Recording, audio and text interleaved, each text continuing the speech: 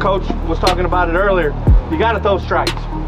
It's hard to hit. It's hard to hit down here. The conditions aren't great. The ball's probably not going to fly. You got to throw strikes. You can't walk people. We can't make errors, different things like that. So speaking of stuff like that, yes, we want to make the plays that we can make, but you know, bad hops happen, all that other stuff.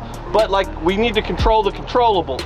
You know what I mean? Like, we got to be there to be that second cut when someone does get it, because you know, if it's 2 outs and they score 1 run from second, but we hold that other run from first, that could be the difference in the game. That could be different in tie. That could be the difference in whether you make the bracket play or not. So we got to do the little things.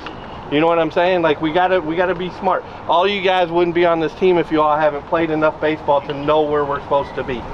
You know what I mean? So you got to always be moving. It's just like they talk about football, play till the whistle stops. It's the same thing here, and it's just really important because we got to eliminate any extra runs or anything like that. Keep it simple.